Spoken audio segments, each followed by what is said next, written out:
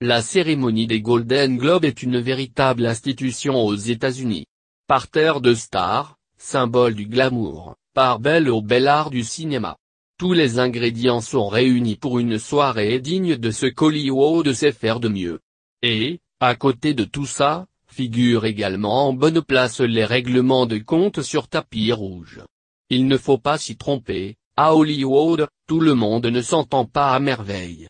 Ainsi, pour cette 75e cérémonie des Golden Globes était particulièrement scruté le moment où Angelina Jolie et Jennifer Aniston, désormais toutes deux ex de Brad Pitt, allaient se croiser sur le tapis rouge et au photocall.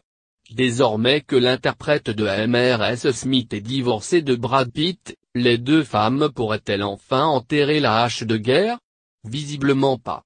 Alors qu'elles devaient remettre un prix lors de la cérémonie, tout comme Angelina Jolie, Jennifer Aniston a décidé de bouder purement et simplement le photocall.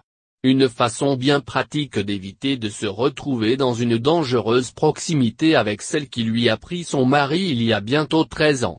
Ainsi, les deux femmes se seront seulement aperçues lorsqu'elles étaient sur scène, chacune leur tour.